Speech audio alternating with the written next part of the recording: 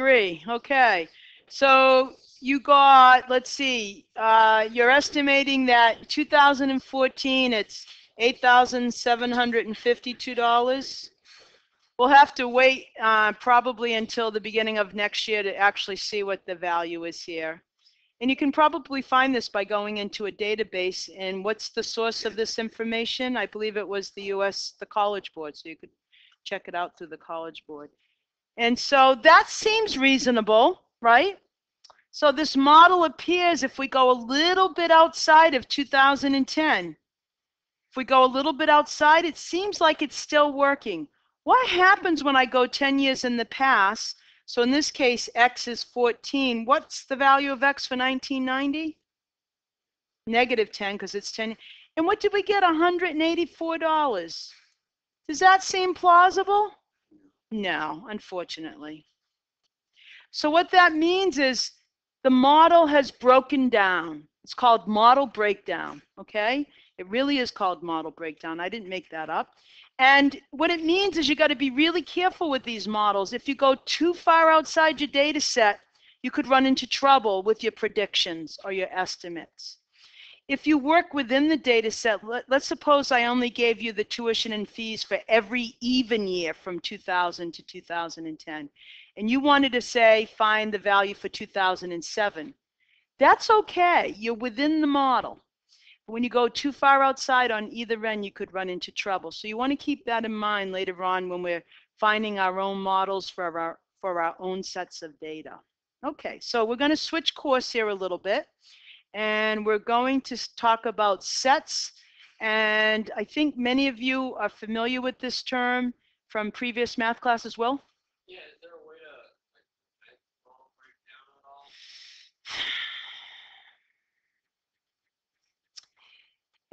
There's no way of predicting a future. What about like in the past? Like, we want to get more accurate. Yeah, if you had, right, yes. More data, the better. Absolutely, yeah. Okay, so the question from, this is for later on, the question from Will was, is there any way to prevent model breakdown? That's what I was just answering.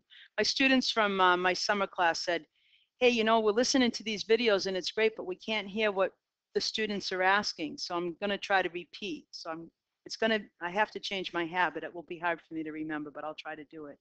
So a set is just a collection of objects. It could be anything, right? So you're a set. You represent the students in Math 107B. You're a set. You're a finite set because I can list every person in this class. So you're finite, you're countable, okay? Each object in the set is called an element. And when you can list a set, it's called the roster method. R-O-S-T-E-R, not the rooster, but the roster. Okay. So if we wanted to say the set of the Three Stooges and we wanted to use A to represent that, we say A equals. And every time you represent a set in this class, every time you have to put those curly braces like this. This is how we represent a set. And each one of these, Larry, Mo, and Curly, is an element of the set, of set A. So at your seats, I want you to write a new set, and I want that set to represent the set of 7 dwarfs. Go. First team to come up with it, 1 point on your next quiz. Ooh, 1 point on your next quiz. Ooh, that's pretty good. Was able to represent, and thank goodness, is it Anna? No.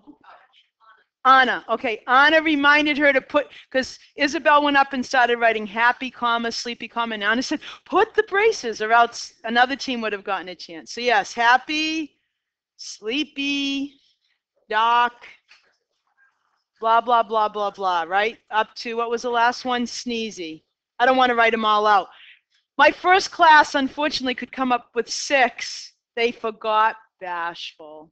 Bashful was so bashful. Okay. All right. So, unfortunately for you, most of the sets we work with in this class are not, you're not going to be able to list each individual element. So we've got to come up with a way of representing sets, because most of the sets we talk about are going to be number sets. So we have this new notation. It's called set builder notation. And at first it looks like really strange. And so this is just some general descriptions of what set builder notation looks like. So it always starts with your curly cues, always starts with those, your braces. Then you have an expression here, and for this class, you're just going to be using X or Y or some variable. And then you have a straight line up and down, vertical line, and we read that line such that so we're going to, if I were reading this right now, I'd say this represents the set, because I see these curly braces, the set of X such that X meets some condition. What condition? I could say X is greater than 2,564. So X, this represents the set of all numbers greater than 2,654. I put some kind of condition there. So if I wanted to be able to use set builder notation to represent the set of negative numbers, this is how it would be done right here. You start off with the curly braces, you say X, this thing is read such that, and then you place your condition after it. The condition now is an inequality. Here it is. Here's your inequality. So to be in this set, you must be a number less than 0. So if I asked you to draw a diagram of that, you'd draw a number line, you'd put the number 0, you'd put an open circle at 0, because to be less than 0, you can't include 0, and then you just put a big fat arrow going to the left.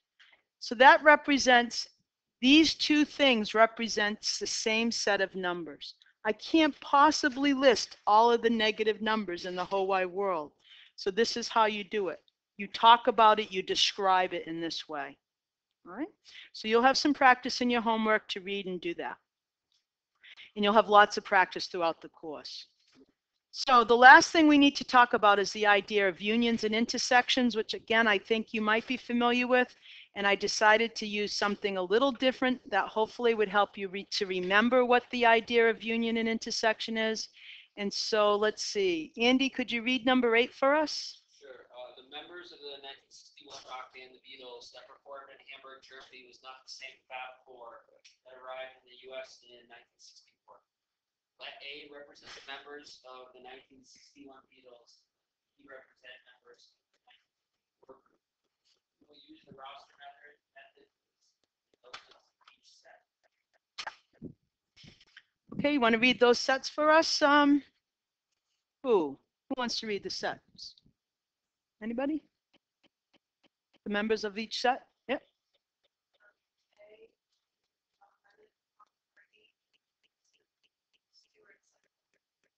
Mm-hmm. Okay. Anybody in here, by any chance, read the book Outliers? Yeah.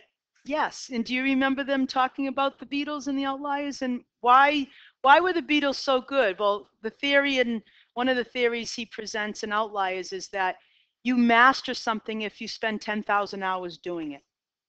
So if any of you are musicians or gymnasts or I don't know, whatever you might, skiers, if you've put a lot of time into something, you usually become masters. And the book talks about how many hours that this band, the set A Beatles, spent in Hamburg, Germany, club after club, hour after hour before it even got to the United States.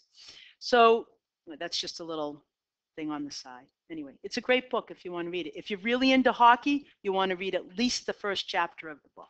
All right. Yes, he wrote Tipping Point as well. Yep. Okay. So sometimes I like to use these little mnemonics to try to help you remember stuff. So when I was thinking about this 2 Augusts ago, I was walking up a road on Prince Edward Island, and I had just written the first few pages of these lecture notes, and I'm like, I don't really want to do union and intersections with just boring old numbers. What could I do? So I thought about the Beatles, and I thought about a Beatle reunion if everybody was still alive. So if we want to imagine a Beatle reunion and we were going to list the members of the Beatles, in both the 1961 Beatles and the 1964 Beatles, that would come to this reunion, notice reunion, union, How would I list the members of that? Well, let's use initials now. How would I list the members that would come to that reunion as a set? How would I start? Curly braces, yeah. JL, I heard. Go right around each table. Someone from table 1? PM, table 3 right here. GH, was that table 3? Table 3? That's all right. Table 3. Hannah, how about you, Hannah? SS, okay. Table 4? PB. Any more? Table 5? RS. Are we done? Okay. So that was pretty intuitive for you, wasn't it? There was no mathematical definition of this. You understood what a reunion would be. Did you want to list John Lennon twice or Paul McCartney twice or George Harrison twice? No, you just said, hey, who's going to be there? John Lennon. He represents himself. He happens to be in both sets, but I only have to put him in once. You're just asking for each of the different elements in those two sets, and you just put them together. That's the idea of union. So the symbol for union is this U symbol, but notice it doesn't have a stem on it. I see a lot of students do this. That stem is not part of the union symbol. I mean, I'd never mark you off for that. It's just like a little picky math thing, okay? All right.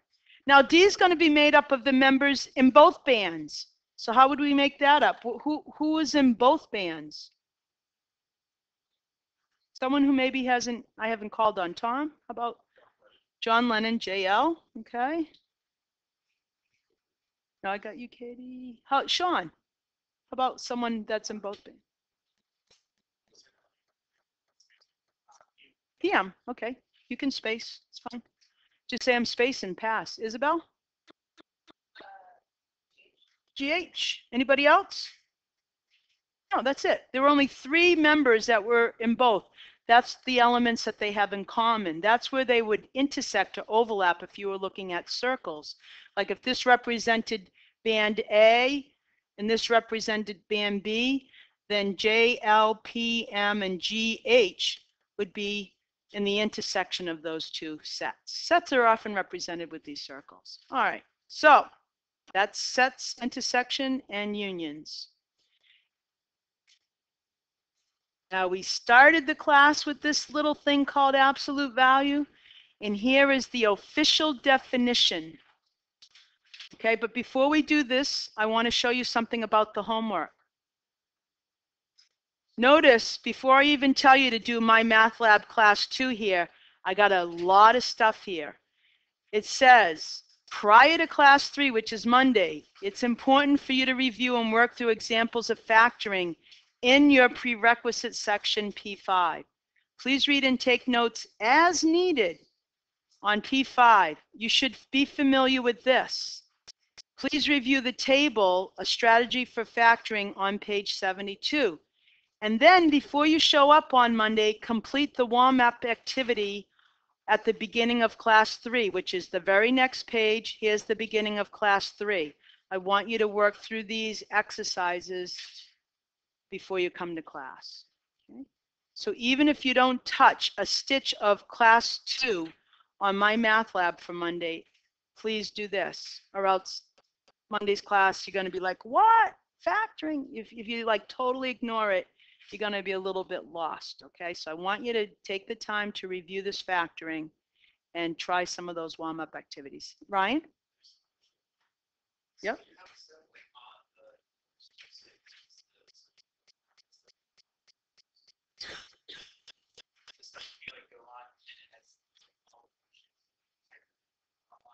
Oh yeah, the My Math Lab. You just go into.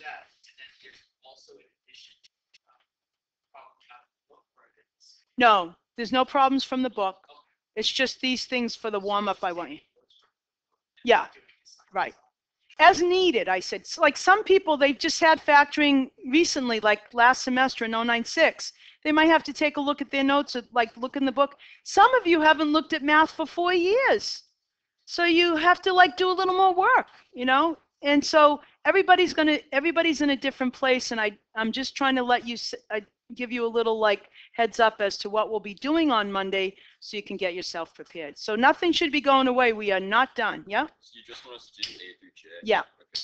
As needed, you're reading so you can do those, okay? All right. What? Yep, Isabella. Yep. You get 3 tries and then they give you a new example. But you can do it as often as you want to. Yes. Nope, nothing comes off. You can try it over and over and over and over and over and over and over and over again. It's an infinite set. Yep. So my math homework, let's say it says like class 3. Yeah. You want to do that before we come to No, class or after? after. Yep. Some people in my online class, they only had orientation this week, and some of them have already gone through the first 3 homeworks because, you know, it's recent to them. Other people have to do it class by class because it's new. Okay.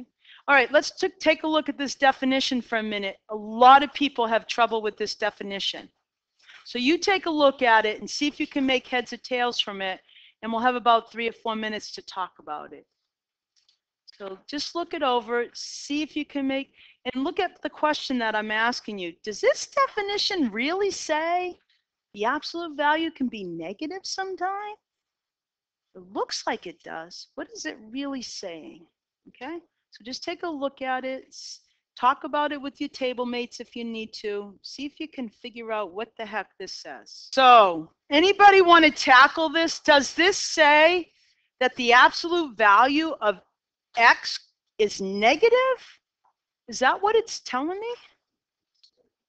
No, I hear. No, but I don't know. Is anybody like, no way, Kavanaugh, and this is why? Anybody feeling really confident? Kind of. All right, give it a shot. I feel like it's saying that the number will simplify it on the line, but the will be represented as a constant value when you're looking at it.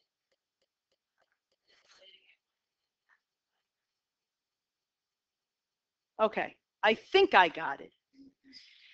So, I think I got it. Anybody else want to give it a try? I'm just curious how you think about this. Really, I'm really curious. Anybody? Go ahead, Katie. It just means that the X value is still